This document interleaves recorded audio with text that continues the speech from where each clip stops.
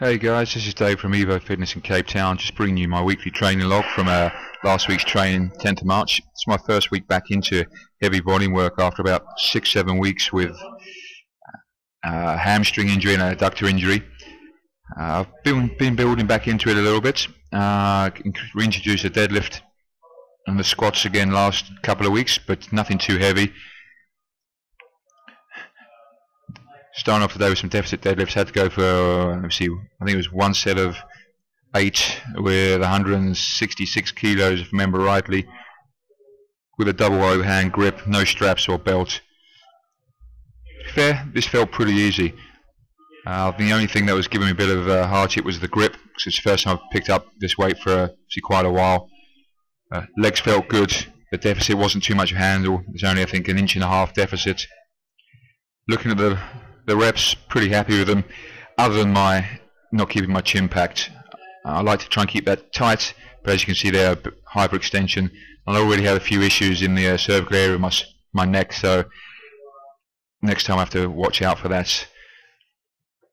Block pulls, went for a mixed grip on this,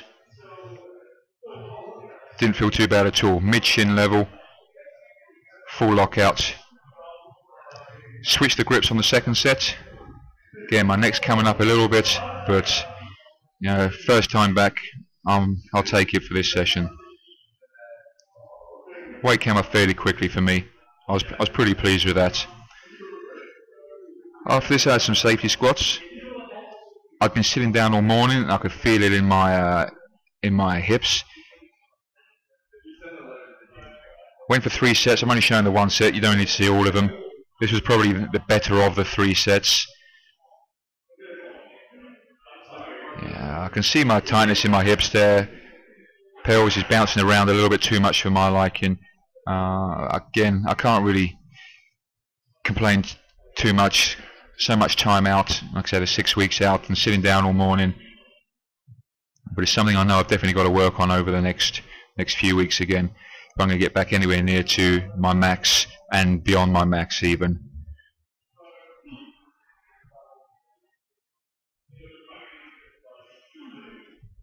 Nice pause at the end. It's pretty easy. After that, more volume work with some pull downs, back extensions and prowler work. Pretty tough day at the office for my first day back.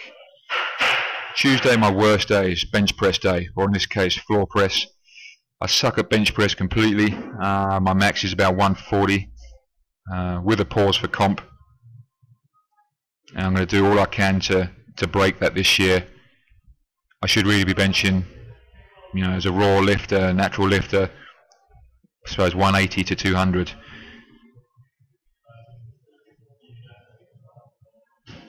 These felt pretty good today. It's the first time I've done floor press in a while as well. I was getting a little bit of a catch in my right elbow, and when I turn the angle round, which you'll see in a minute, or hopefully we'll see in a minute, you can see that my right elbow is tucking a little bit tighter than my left, which potentially is what's causing that issue. Keeping my legs straight so I can eliminate the leg drive. Making it all about upper body here, keeping nice and tight.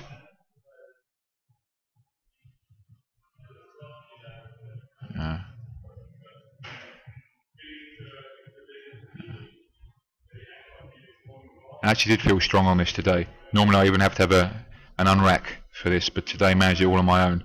See, big boy now. Yeah, pretty unflattering angle now. So sorry about that, but here we go. Just watch this right elbow. Maybe not as bad on this one, but marginally tighter. Coming in. After this I had to hit a couple of volume sets. First set I hit, second set I missed the last rep. Again, my weakest lift, so I wasn't too unhappy with this. And it's probably the steadiest my bench has felt in a long while today. Feet set up nice and as tight as I can get beneath me. In competition I'll probably be wearing ollie shoes, but I like to try and stay out of them as much as possible outside of comp time, just to allow my my Achilles heel, which I'm working on to give me more flexibility in my ankles, to get that loosened up and stretched out a bit more. Hence the barefoot shoes that I've got on here. Jared getting ready for me when I crash out on the next set.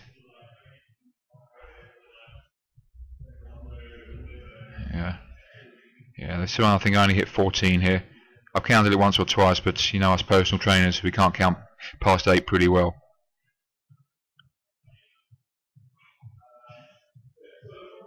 Yeah. This actually felt really smooth when doing it. I was really happy with this bench today, despite missing the last rep and all.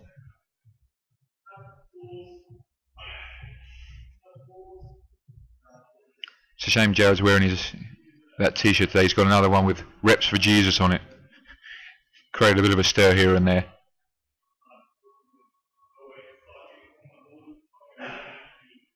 So, yeah, getting towards the end now. I just lack that drive. This is where the floor press will kick in and help me out as well. After that, hit a load of dumbbell rows, press downs, farmer's walks, and some military press as well. Wednesday, just an eccentric-less recovery day. Did a load of mobility work and stretching to start, followed off by some prowler rows. I think I've just got 60 kilos on there. I did several sets of this.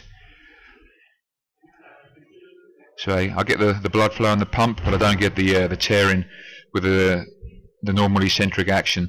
So it helps with my recovery a lot, gets me a good workout, and allows me to have my carbs of an evening as well. After this I did some pull-throughs with the prowler as well. Then further from there, also hit some shoulder rehab and some band work for shoulder blades and face pulls, that kind of thing. The general prehab and rehab stuff that keeps your shoulders healthy, especially with the amount of pressing needed in some of these high volume programs.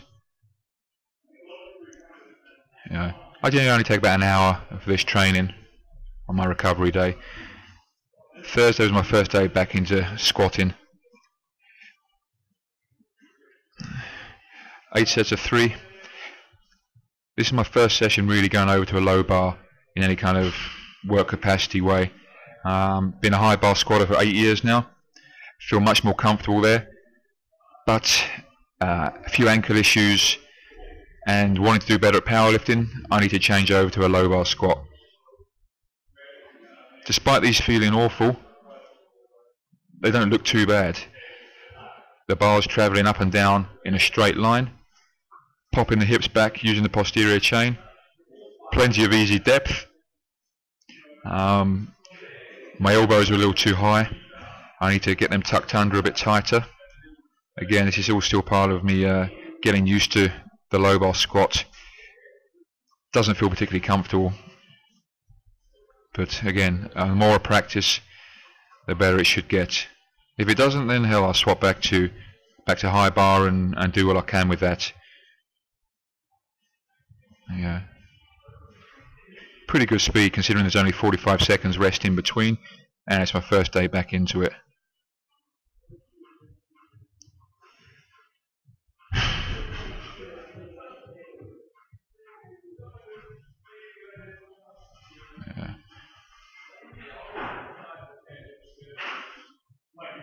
And happily each squat pretty much looks like the same as the last squat, which means I've got a nice movement pattern going on there. Here we go, final set.